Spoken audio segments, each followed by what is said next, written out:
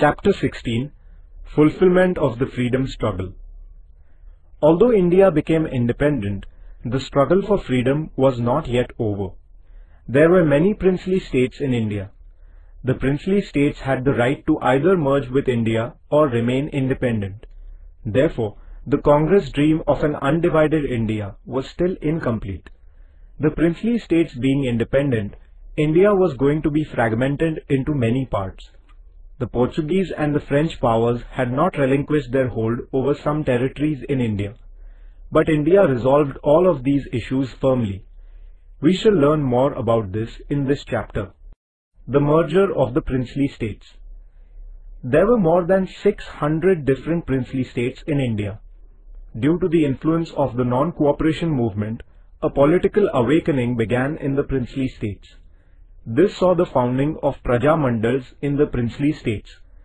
Praja Mandals were people's organizations that worked in the interests of the people in the princely states and for securing political rights for them. In 1927, all these Praja Mandals came together to form an All India States People's Conference.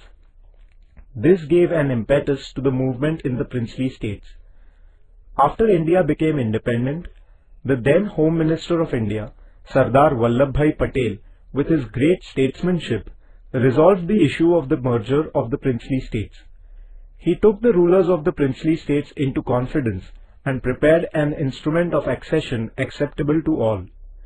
The rulers of the princely states were thereby assured that a contract with the government of India would be made according to which only the subjects of foreign relations, transport and communication and defense would be handed over to the government of India. All other subjects would remain with the princely states. Sardar Patel convinced the princes how it was in their interest to merge with India. The princes responded well to this appeal. All the princely states except Junagadh, Hyderabad and Kashmir merged with India.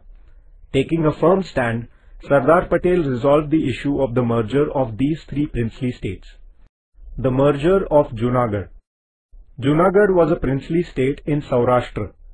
The people there wanted to merge with India.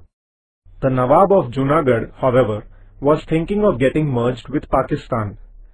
The people strongly protested against his decision. The Nawab then left for Pakistan. After that, Junagadh merged with India in February 1948. The struggle for the liberation of Hyderabad. Hyderabad was the largest princely state in India. It consisted of Telugu, Kannada and Marathi-speaking regions. This state was under the autocratic rule of the Nizam. The people there had no civil and political rights.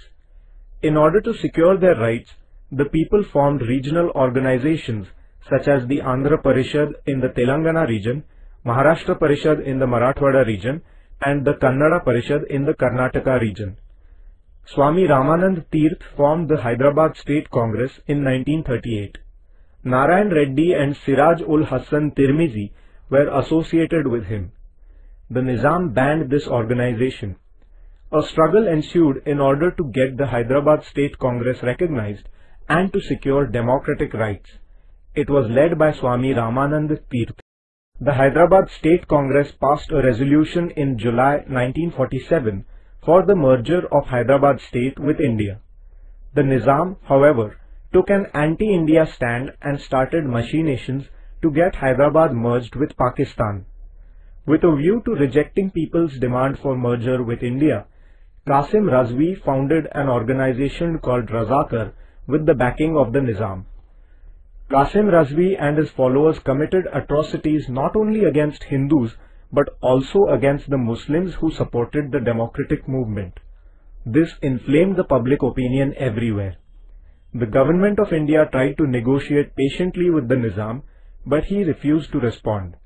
At last, the Indian government started the police action on 13 September 1948. At last, the Nizam surrendered on 17 September 1948.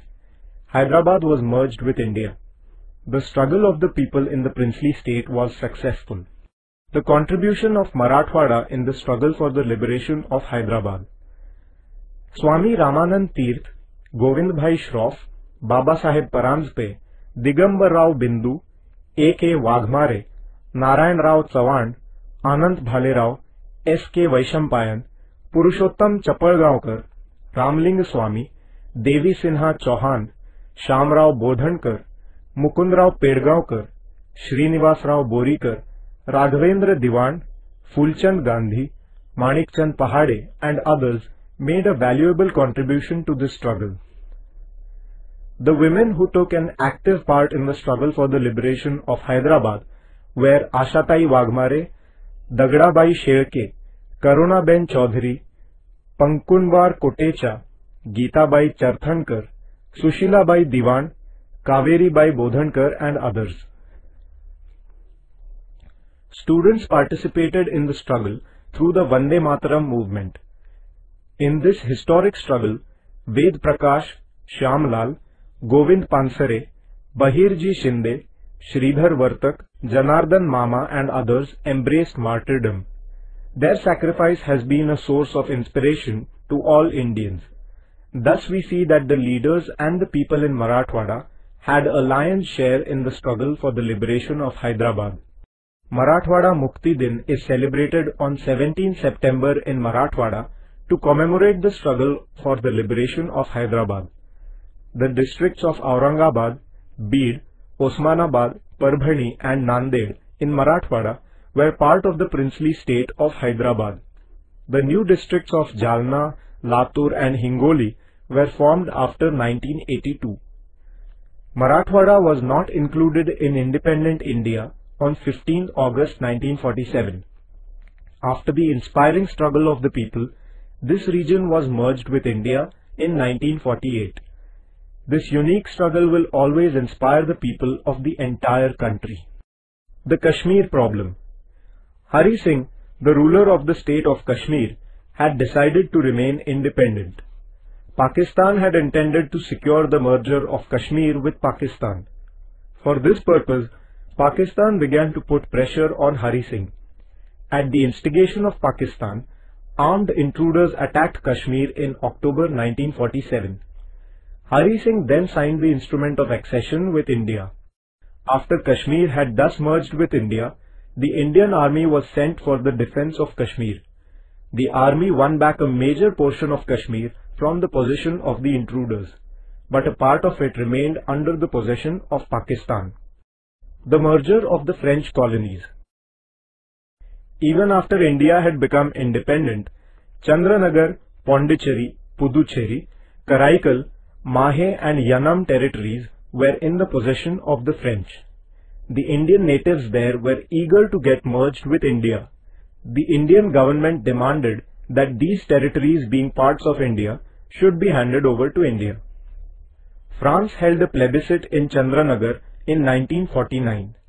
The people there voted for India. Chandranagar was handed over to India. Thereafter, France handed over the rest of the territories to the government of India. The struggle for the liberation of Goa. Portugal declined to hand over the territories under its possession to India. Indians had to struggle for securing these territories. Dr. T.B. Cunha was in the forefront of this struggle. He worked to bring about an awakening of the people against the Portuguese government. He founded the Goa Congress Committee to struggle against the Portuguese. Later, he founded the organization the Goa Youth League in Mumbai in 1945. In 1946, he entered Goa and violated the ban on public speech. For this, he was sentenced to 8 years of imprisonment. It was in the year 1946 that Dr. Ram Manohar Lohia started a satyagraha for the liberation of Goa. Violating the ban, he delivered a public speech at Madgaon in Goa, for which the Portuguese government deported him. At about the same time, the Azad Gomantak Dal was raised to liberate the Portuguese colonies of Dadra and Nagar Haveli in Gujarat. On 2nd August 1954, youths of the Azad Gomantak Dal mounted an armed assault and liberated the territories of Dadra and Nagar Haveli from Portuguese rule. Among those who participated in the attack were Vishwanath Lavande, Rajabhau Wakankar, Sudhir Phadke, Nana Saheb Kajrekar and others. In 1954, the Goa Mukti Samiti was formed. The Samiti sent many batches of Satyagrahis from Maharashtra into Goa. N.G. Gore, Sudhir Phadke, Senapati Bapat, Peter Alvarez, Mahadev Shastri Joshi and his wife Sudhatai participated in this satyagraha. Mohan Ranade was a leader of great daring in this struggle. The Portuguese rulers subjected the satyagrahis to unlimited tyranny and atrocities. Some of them became martyrs to the Portuguese tyranny. This infuriated the public opinion in India. The liberation struggle in Goa intensified further. The Indian government was patiently holding negotiations with the Portuguese government, but they did not respond. At last, the Indian government unwillingly took the decision of using military force. In December 1961, the Indian army entered into Goa. Very soon, the Portuguese army surrendered. On 19 December 1961, Goa was liberated from Portuguese dominion. Imperialism was completely rooted out from Indian soil. India's freedom struggle was truly fulfilled. After independence, facing many difficult problems such as poverty, unemployment, illiteracy and inequality, India marched towards development. In all walks of life, progress received a momentum. India became a great democratic nation in the world. Today, in the 21st century, India is marching towards becoming one of the superpowers in the world.